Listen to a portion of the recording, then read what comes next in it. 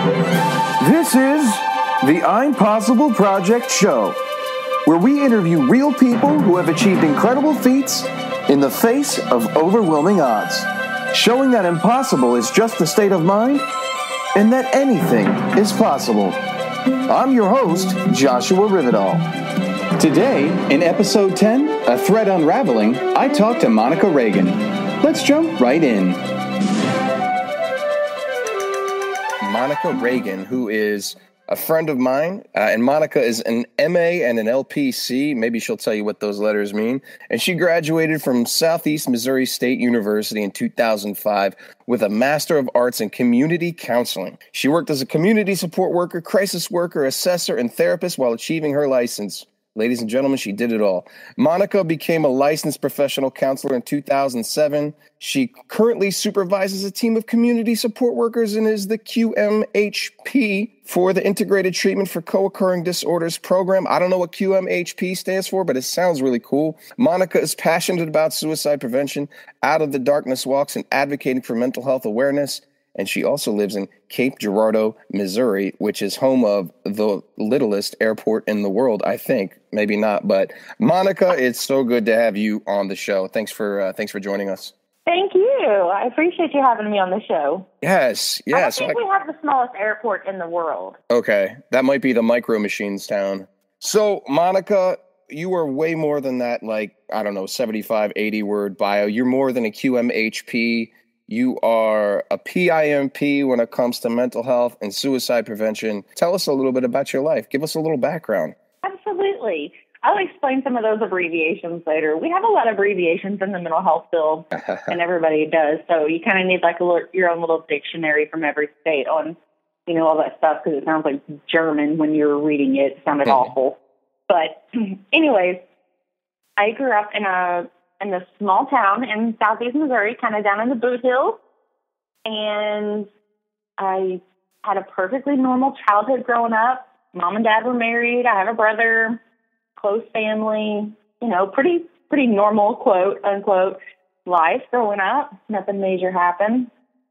And then I went to college, had a lot of fun, decided I liked psychology stuff, and graduated with a psychology degree, although I didn't have a clue what I wanted to do with it. I thought maybe I wanted to be a doctor. So I thought, well, I'll go to school and I'll become a psychiatrist. After getting my master's, I realized I didn't want to go to school anymore because as much fun as it was, I was kind of done with school at the moment. Grad school was a lot. During that time, my dad went to prison, and it was really hard on my mom. They had been together since my mom was 14 and my dad was 19. So they had been like best friends, and each other's families were like their own and stuff. So that was kind of like the first time where my life just hit a roadblock majorly. And I started dealing with depression during that time. It lasted for a few months.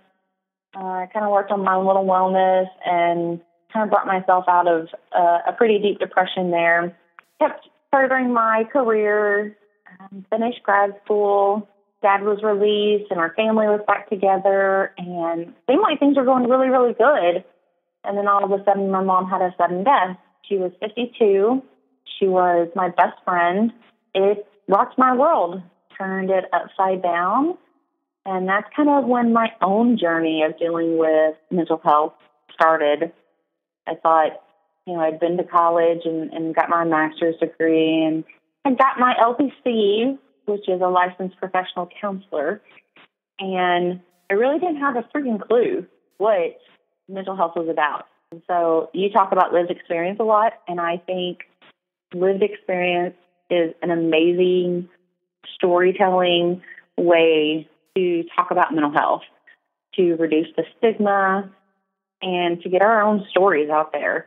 Because learning about it in school and going through the books and the quizzes and all that crap is just kind of BS. I mean, you learn like the fundamentals and stuff, but you don't really know what somebody goes through until you've been there. And so I kind of think that's what kind of started it with me. Since I worked at Community Counseling Center, I've worked here for 11 years, and we're a community mental health agency. I've really been involved with our Suicide Prevention and Awareness Conference and our Co-Occurring Disorders program. So working with clients that have a substance use diagnosis and a mental health diagnosis. While doing that, I've become really good friends with Rick Straight and Heather Williams. And the three of us have kind of gone on this journey together, discussing our own mental illnesses, our own struggles, kind of, being there for each other, working the suicide prevention conferences, Out of Darkness walks, and doing what we can in our own community. So that's kind of where I am now. Still working at Community Counseling Center. I'm still working on all those awareness projects that I want to work on. I'm married, and we are trying to adopt. So for now, I have a dog, Ashton. She's a little kitty. She's 9, and I have a rescue cat who is 2, and his name's KK. I know, it's kind of me in a nutshell. All right. I like that nutshell. It's a good nutshell. It's a very vast and diverse nutshell. There's so much juicy material there, and it's just your life.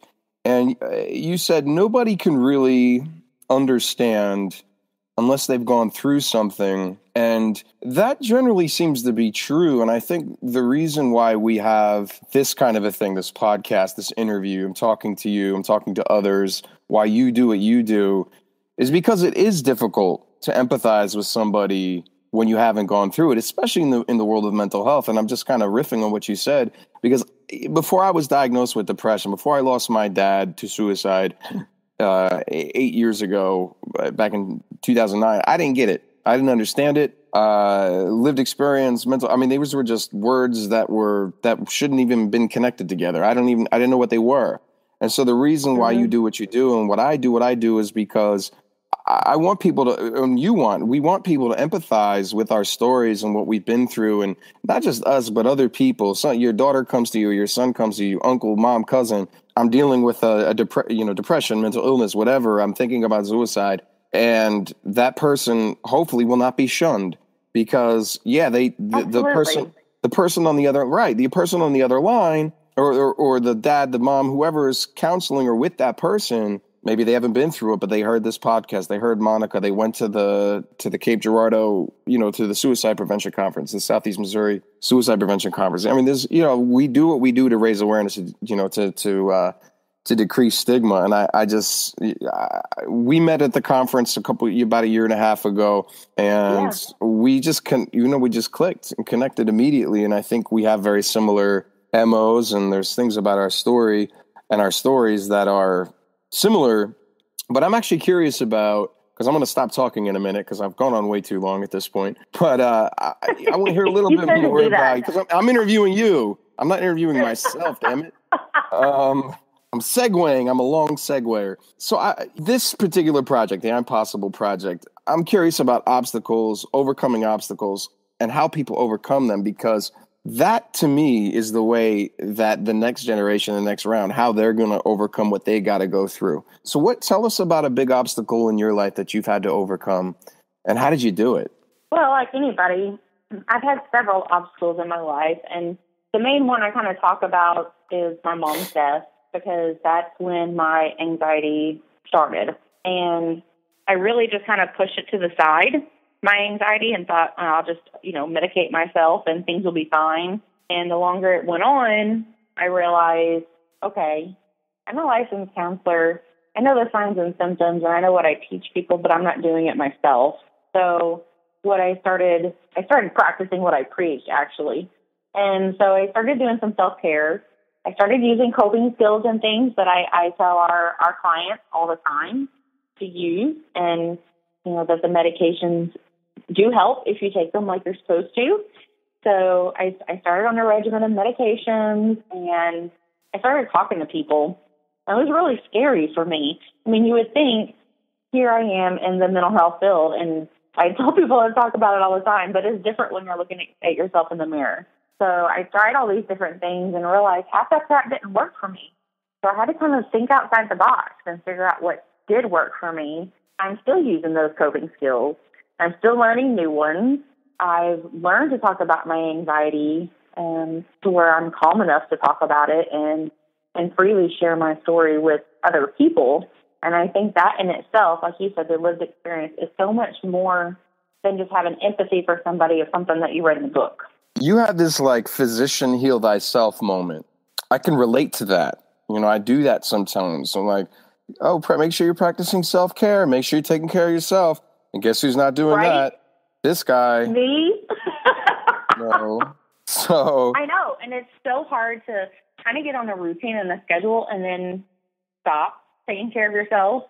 And you're like, oh, crap. You know, I've been eating poorly. I've been drinking more sodas or smoking or whatever. And you realize your anxiety has kind of gotten out of control, or your depression, or whatever it is that people are struggling with. And then you're like, okay, I have to take a step back and look in the mirror and focus on myself again. But it's so hard. We all stay so busy. You know, you have to make it a priority in your life. you do. You really do. And that's so interesting that you're saying that, because I'm kind of going through a little something right now, and nothing crazy, but what I found, and I guess my desire kind of going through this is, when I start to feel better, that doesn't mean I get to stop doing the things that made me feel good in the first place. And you said it, we get busy. We have this, we got that. We're trying to adopt, you know, the fur baby just had another fur baby. I don't know. I mean, there's so many reasons why things come up and happen. And there's so many excuses for us to drop the ball on our self-care. And I was going to ask you, do you find that when you do drop off with your coping skills and your self-care, does your mental illness, does your anxiety exacerbate? Does it blow up a little bit? Absolutely. Absolutely. I mean, I can only remember a few times right after my mom passed away that I had true panic attacks. I mean, there are some times where my anxiety gets really, really high, but I haven't had any more panic attacks since the initial, few months after her passing. But yes, absolutely. When I'm not taking care of myself and I just kind of let it all go crap, I definitely am not sleeping well. My heart's racing. You know, I get all those symptoms. And I'm like, oh, geez, okay, Monica, take care of yourself. Go for a walk, drink some more water, and listen to your music, and do all those things that I know I should be doing that I slacked from doing. And in nowhere in that statement did you say feel bad about yourself or mope because you haven't been doing what you've been supposed to be doing. Just take action, right? Absolutely.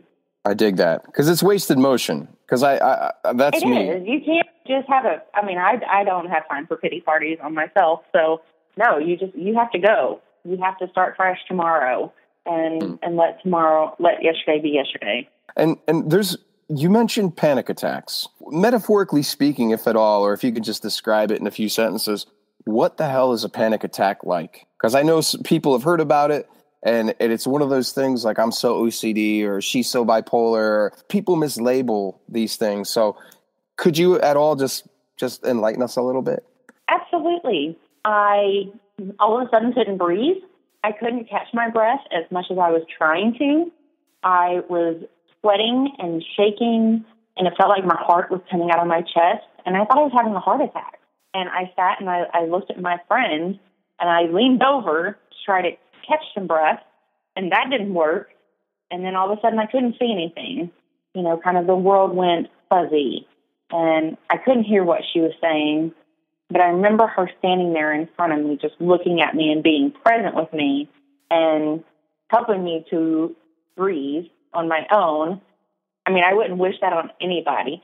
Yes, my anxiety gets really high a lot of times, but I understand what you're saying, that you can't just say you're having a panic attack, because it is so scary. If you've ever had a heart attack, I would say it's very similar. I've never had a heart attack, but I would assume it is very similar. And it is not fun. So I don't want to have one again. And I hope people that truly do have panic attacks, get the help that they need. It's freaky. I've heard those things. I've experienced a panic attack once myself, and I'd probably describe it very similarly. Looking in retrospect, like if I was looking at myself, it was almost like that cartoon moment of like Pepe Le Pew falling in love and his heart's just pounding out of his chest. Yeah, like, I know. I'm not in love, but I'm scared as hell. What are we going to do about this? How did you come down off of that, by the way? I'm curious. I was lucky that I was actually on a walk with my best friend. We passed the hospital where my mom had passed away. And so I guess that was kind of the onset of the panic attack. But she sat there and I just remember looking at her eyes and her breathing, and I started focusing on my breathing with her, and that's what helped. I mean, had I been by myself or someplace else, I have no idea what would have happened. So it's always good when you're in those instances to have, I mean, not that you can understand when you're going to have a panic attack, but that was the most vulnerable time of my life right after my mom passed. So it was good that even though I didn't know what I needed at the moment, I had those positive people and supports around me that knew what I needed even when I didn't. It's, well, just the fact that you had a support system in general. We need that for anything and everything. We all need support systems. Absolutely. And you have to talk to them. You can't, and it's you can't, okay. You gotta use like, it. I've learned that I'm not a burden to people, that's my support system for a reason. They lean on me, and I've learned to lean on them too. So when I'm having those bad days or a meltdown moment and I just need to cry, that, you know, they're going to be there for me. Yeah, it's reciprocal. And even if those people rely on somebody else for their support and not you, you could still pay it forward to somebody else. It's not about paying somebody back or I'm a burden. No. I always say, think about how ready, willing, and able somebody is to help you. The last thing to think about is, oh, this person's a burden or whatever. So definitely, reach out to your support system. I think that's why people don't sometimes, just because they feel like they're going to be a burden. But you go to different people for different things. You know, if I needed help moving, I would go to one person. If I need help with taking care of my fur babies for a weekend, I go to a different person. So you just we just delegate, to help with our own needs a lot of times, and that's okay. Yeah, that's more than okay. The office of the president. I don't want to speak about the president, him or herself, but the office of the president has a bunch of different cabinet members and a bunch of different people to delegate to. I mean, there's no way that a person could run a country of 300 and I can't remember what it is, 350 or 390 or something like 390 million. That's a lot of people. And so let's say we have that amount of synapses firing in our brains. We need people. We need a cabinet. You need your delegation. You need your parliament, whatever. I have 8 people underneath me and I still delegate. So I like that. I need to borrow a couple of your team members, please. You can pay them though. For sure. So with your anxiety and panic attacks, this question might seem a little counterintuitive, but I'm asking you for a reason. How has that changed your life for the better? I think it goes back to kind of what I said previously. It's helped me be more compassionate with people and not just from what I learned in school. The lived experience and being able to tell my own story has enabled me to help individuals sometimes because I actually do understand what they're going through. And to me, that has made me a better clinician and enabled me to help, whether it's other staff or clients or people in the community or my family, because I'm freely talking about it and I'm letting them know how I overcame my obstacles and that I'm still okay and I'm still here doing it day in, day out, that they can do the same thing too. You can be trained as much as you want, but I still go back to that lived experience is what's going to help you engage and build that rapport with people in general, whether you're at Walmart or in a psychiatric hospital. So true. The fact that you've been able to live through this and survive, not just survive, but thrive, you're able to give back. I mean, you've totally flipped it on your end. And giving gifts, giving is that's what we want to do. It's how we want to live our lives. And that's what you're doing. You're giving a gift. Every time you open your mouth about what you've been through, you've made impossible into I'm possible. You've made a lemon into lemonade. You've turned a liability into an asset. And that's incredible. That's in part what this show is about. Whether it's contrived or accidental, those are the people that I really hang out with. And you're one of those people whenever the hell I go to Missouri, which no kidding. Might be, well, hopefully it'll be a little more frequent, but I'm never home either. The Midwest is in the middle of nothing. Cape Girardeau. Love it. I like the way you kind of reframed and reflected, to use some counseling terms here, what I had just said initially too. So I definitely like turning your liability into an asset and then lemon into a lemonade. I'm gonna reframe here a little bit too and be a counselor. So what I'm hearing is, I'm kidding. I'm not going to do that. Gonna reframe the reframe. That doesn't work. Oh my gosh. It's all about having these conversations. You talk about that all the time. You talk about storytelling. You talk about lived experience. You talk about reducing stigma. You talk about making the impossible possible. And that's all we're trying to do too. We're just trying to be regular people having conversations. Yep. And somebody, I think this is crossing into cliche territory, but normal is a setting on the washing machine. Like, who the hell knows what normal is? But I'll tell you what, there's two people on this call right now who are talking to each other, who some might say, maybe 15, 20, 30, 40 years ago, might say, these two people are crazy as hell, and we need to put them in some kind of institution, and they can't do this and they can't do that. Well, guess what? We both have good marriages. We both work in a good field. We both are able to travel. We both have, I got stepkids, 13, 15. They're my kids. So they're my kids. And you got fur babies and you're about to have a kid at some point. Like, we're doing our thing. Like, we're like, quote unquote, normal or whatever, or. Right. We're still living the dream. Hell yeah. And so what I'm saying is, it's okay to be a little bit weird. It's okay to have flaws and quote unquote defects, because that's what makes you human. That's what makes you normal. And in fact, you could use that defect and turn it into an asset, into a characteristic, That's what you're doing. Part of who we are. It's not the entirety of who I am or you or anybody else. It is a piece of us. And when people start understanding that and start relating, whether it's substance use or a mental health diagnosis, to the same thing as diabetes or blood pressure, then I think the world's really going to change. I think so too. But it starts with simple conversations like you and I are having. I think so. And the more that we talk about this and the more that we hear it and the more that we have more lighthearted conversations about stuff like this too. I mean, I understand when you're talking about, the intervention aspect of a panic attack or anxiety, somebody's going through it. There's no joking around, but you and I, we could have a lighthearted conversation and talk pop culture or whatever, and then jump right back into anxiety. I think we need to have more of these conversations. Fun. It doesn't have to be completely serious. There's no script that says this has to be, that has to be very adult language and professional and appropriate at all times. Screw that. Yeah. No, and you know what? The commercial for this show, if we end up doing like, something on YouTube, it's not going to be storm clouds and balloons, helium balloons popping and a sad looking face. I don't know what it's going to be, but it's not going to be that. Rainbows and unicorns, white chocolate. You knows it. By the way, listeners, I had in high school been called white chocolate. That's why she called me that. Just filling everyone in. It was a very bright and amazing time in my life, and nobody calls me that anymore, except for Monica and my Cape Girardeau friends. So we're here in this quick fire round. We're doing this little quick fire round. This is a little fun. Hopefully, we have a little fun here. This is my inside the actor studio moment. So I'm just gonna ask you some fun, quick questions, and just whatever comes to mind comes to mind. What is your favorite word? Word. Y'all. Y'all. That's a contraction. I like it. By apostrophe L. You ask me this weird question. I'm gonna keep asking you some weird questions. What is your least favorite word?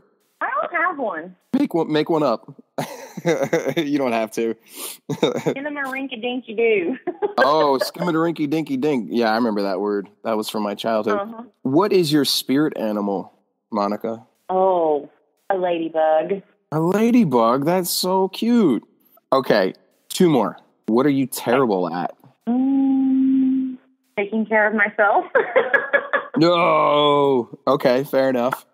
I thought you were going to say I'm terrible at not caring. Quitting smoking? I don't know. You could have said the Macarena. You could have said, anything. Last one. If heaven exists, what would you like to hear God say to you as you enter, or if you get kicked out? When I enter, he's going to say, "Welcome, child," and he's going to point me to my mom. Oh, I like that. And you'll see your mama. I bet you get some interesting answers for that one. So far, I've heard people just say, "Welcome, come on in." I haven't heard anyone say like, "You're not welcome, get out." Still waiting for that one. It's everyone thinks they're getting in. You get the boot. I might get a boot. I don't know. I might have to live in a boot for a while. That's my punishment. That's my purgatory. I mean, not you, but I'm saying somebody might say that. I was just playing along. So kind of winding down, what are you working on right now that's got you like excited, stoked? Or what are you working on, or what will you be working on? A project, or it could be life, it could be work, it could be anything. What's going on in your world that you're excited about, that you're stoked about, that you want to tell us about? Yeah. And by the way, I love how the longer that we've talked, you have gotten the Southern drawl just by talking to me. I'm impressionable. I can't help it. You are. So a couple of things in my life. We're still working on the adoption. It's been a year in. We just met with our worker. Typically, people will adopt babies within 12 to 18 months. So we're hopeful that we're right on track with that. So that's like the best thing, hopefully, that will be happening this year that we're still working on. And then work-wise, I'm starting a new position, which I'm really excited about. I'll be working, kind of going back to my roots, going back to helping people and hooking them up with services and stuff and getting out into the communities again. So I'm really looking forward to that. I think there's a lot of good change in the air, and it's time. But I'm going to keep doing my thing.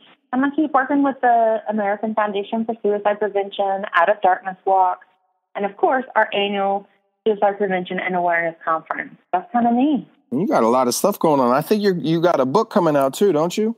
Am I wrong or right? I do. Hey. The I Am Possible Project 2. That's right. The Impossible Project 2. With Josh Rivedahl. Oh, yeah. Check out my girl, Heather Williams. She has a story in there about her eating disorder. Mm-hmm. That's my boo, one of my BFFs. So you definitely have to get the book. You definitely have to check out our stories and give Josh some props, because he's doing some amazing things out there. It's supposed to be about me. But I got to give you some props, too, because without meeting you and doing all these, wonderful things together, we wouldn't be sitting here talking together. So much love to you, honey. Yeah, I'm so glad that we know each other. I'm grateful for our friendship. I don't know. I'm going to speak for our listeners on this end and say we're pulling for you on that adoption. It's going to go down. It's going to happen. And you're going to be a great mama, and your husband's going to be a great daddy. And here's my Southern drawl again. And I hear it coming out. And so, Monica, thank you so very much. What if people want to get in touch with you, or they love your story, they want to have you speak somewhere, they want to consult, whatever? Like, what is there a good way to get in touch with you, if at all? Facebook. I don't really tweet that much. No worries. No worries. Snapchat, but I don't really know how to use it yet. So nobody try to get in touch with Monica. Don't try. Don't do it. My Facebook page. I don't even know what my Facebook page is. Don't Monica Reagan. Okay. All right. Well, if anybody wants to get in touch with Monica, you can holler at me, or you can comment on the show notes or iTunes or Stitcher or what have you. Or you can buy the book. Or you can buy the book. You could buy the Impossible Project book number 2, and then you could really get to know Monica and see how bomb.com she is. You've been listening to the I'm Possible Project show with Joshua Rivedahl and guest Monica Reagan. I love sharing stories and how to turn impossible into I'm possible. If you want more inspirational stories, our 2nd and 3rd books are in pre-order right now. Changing Minds, Breaking Stigma, Achieving the Impossible, as well as Lemonade Stand. Both contain powerful stories of overcoming tremendous odds. When life gives you lemons, squeeze, add sugar, and pick up a copy of The I'm Possible Project. www.IamPossibleProject.com/pre-order. Thank you so much for tuning in. You're more than a community. You're part of the I'm Possible family. Until next time, sending you lots of love.